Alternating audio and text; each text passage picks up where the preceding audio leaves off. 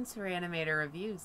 I'm Rayanne, and this is The Groom, and we're here for a midweek movie review with The Groom, where we watch the Netflix original The Perfection, which was about... The Perfection. The Perfection starts with a cellist who's taking care of her elderly mother, and upon her elderly mother's passing, she reconnects with her former cellist instructor, teacher, guide that runs a private school for exceptional cellists in the world. She meets back up with a current protege, the new hot thing in everything that's cello music in the world, Lizzie, who is phenomenal, getting ready to go out on like a world tour, and just done with the school, and they are tasked with picking the next great thing, the next great person in cello music in some town in China, I believe they were in. And they meet up, and they kind of connect, and Lizzie's like, oh, you were my hero growing up, and I wanted to be just like you, etc., etc. They have a wonderful day of picking the new protege. They have a fun-filled night full of dancing and hot tantric lesbian sex. And the next day, Lizzie's getting ready to go out on an adventure. She said she wants to unplug from the world. What did she call it? Slow buses and small towns. And she was pretty much, she said she's going west. And she's going west on some type of like little tour. And when she gets on the bus, she starts getting sick, and they end up getting thrown off the bus in the middle of nowhere, and end up walking down this old dirt road. And I'm trying to think of what was in the trailers. I don't really want to spoil anything. She starts to hallucinate and vomit bugs and see bugs under her skin, and like you see them crawling under her skin and stuff, and then we should probably just leave it off there. Yeah, it was. I mean, even if you watch the trailer, you have no idea what's going on in this movie. We pride ourselves on being two people who can really pick out what happens in a movie, and this was crazy. Well, there was like one thing we didn't pick out. It was crazy though. There were a lot of twists in it. We thought certain things with the mom turned out to be wrong. Or maybe we were. I don't even know if we really were wrong, to be honest. This was a great movie. I really liked this movie. It was everything that other people in a horror community hyped us up. My friend at Farsighted, he said he really enjoyed this movie. Jay Bond from Blood, Bath & Beyond said this is like a top 5 film of the year so far, and we gave it our shot, and I don't know about you, but I really liked this movie. Yeah, it was a good movie. Alright, so what did you enjoy most about this movie? I enjoyed... Let's see. I liked the effects, definitely. More so towards the latter part of the movie, almost at the end. The effects were great. I really liked that.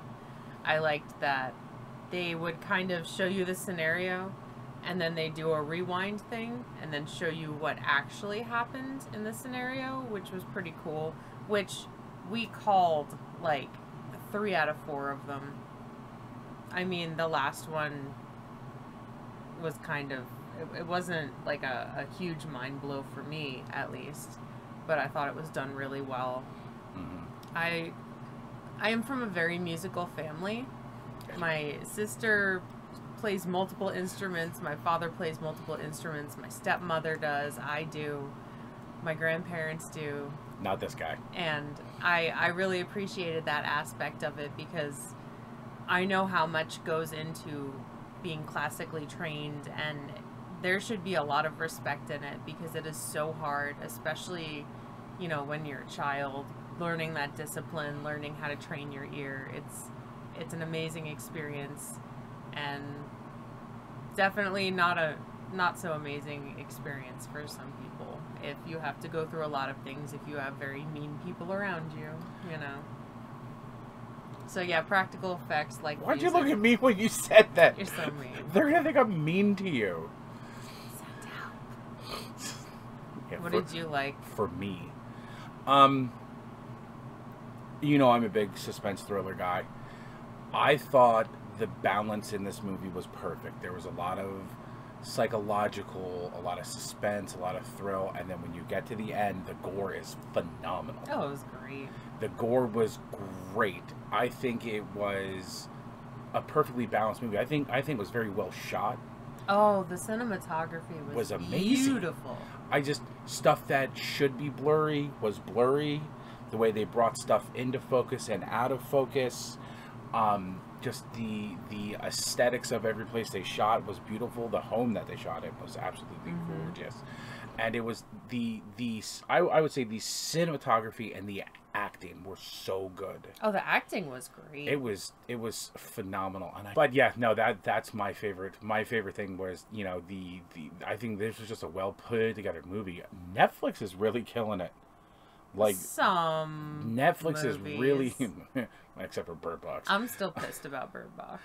But no, I'm saying Netflix is killing it with, like, they mix in no-name actors and actresses with some well-known actors and actresses, and I think that mix is really good. The one thing we didn't see is we didn't see John Malkovich in this. We didn't see MGK either. Yeah, we didn't see MGK or John Malkovich. Bummer. I mean, John Malkovich, somehow his soul belongs to Netflix. I kind of looked for them, like, every time. I'm like, all right, where's John Malkovich in this one? Is he in the background? John Malkovich just wants to get a paycheck. There's nothing wrong with that. Yeah, you can't blame that. You all go, right. girl. So, is there anything you didn't like about this movie? Some of the pacing wasn't great for me. Just because I want things to keep happening, and that's unrealistic, but that's my opinion. Did the pacing feel to you like rush hour traffic, where you speed up and slow down? Yeah, it was a bit like I'd get really into it, and then like a lull would happen, and I'm just waiting for something, and I think the anticipation of waiting made me a little frustrated. I think that might have been on purpose. That might have been part of the movie. I don't know. They want you to, you know. If it is Netflix, you guys are dicks. If I had to pick something, if I had to get picky with this, and I had to pick something, Say pick or picky again. Pick. Okay, great. Picky. Go ahead. I don't know. There wasn't really anything I like the pacing, like you said, the stop and start. They go fast and slow down thing.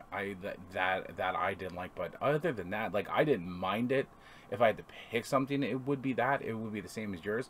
But I thought this was a really good movie. I thought it was well put together. It actually kept my attention the whole time, which is strange for me because usually I'm like dicking around on my phone and doing stuff like that. Yeah, phone. It started a little slow, but then like when shit started to kick off, and it had my interest the rest of the movie. So, I mean, maybe the semi-slow start and the pacing a little bit, maybe, but that would be me splitting hairs to try to find something. Like, it's not the perfect movie. It's not the perfection. I had to slide a dad joke in there. But I thought it was a very well put together movie, cast very well, shot very well, and the effects were good. What more could you really ask for? Well, you want buckets of blood and more gore. So, it's not that kind of movie. It's fine. All right. Rating. I give it a solid 4 out of 5. I had a really good time. I liked it. I feel like there's things that I would personally change to suit my personal tastes.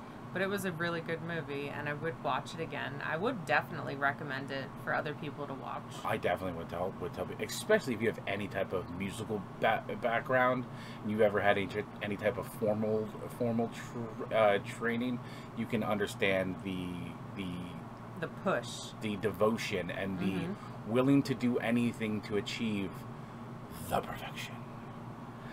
I will give this a 4.5 out of 5. I thought it was a very good movie. The only thing this movie actually lacked is, I'm not saying there needs to be like a huge comedy type of thing in there. There was none. But there was all. none. This was a super serious movie, which is cool. But in order for me to give a movie like a 5 out of 5, I need to have some type of, not like a joke, but some type of funny moment in it. Some type of, even before we learn about all the horrible stuff that happens in this movie, at the very beginning there could have been some type of little like joke, little funny quip, if you will. But 4.5 out of 5 for me. I would definitely recommend this to everybody. This will be like my new movie, like, yo, you need to go watch this movie. So, this was a fun time. Mm-hmm. You had a good time? Yes. I had a great time. So, those were our thoughts. Leave your thoughts down below in the comments. We'd love to know what you thought of the movie. What would you change in the movie if you had the option, or add to it, or subtract from it? Let us know. Like the video if you did like the video. Hit the bell for all notifications of further uploads and live streams. Subscribe to the channel if you haven't already. I'd love to have you. You can also find me on Facebook at Rayanimator Reviews, Twitter and Instagram at Rayanimator.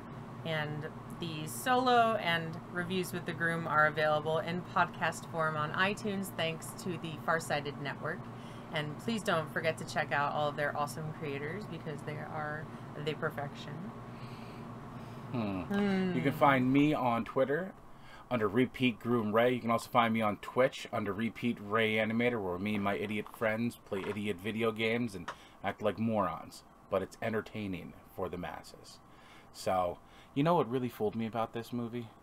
I thought this movie was going to be about you. You are my perfection. Oh, shut up. All right, bye. Bye.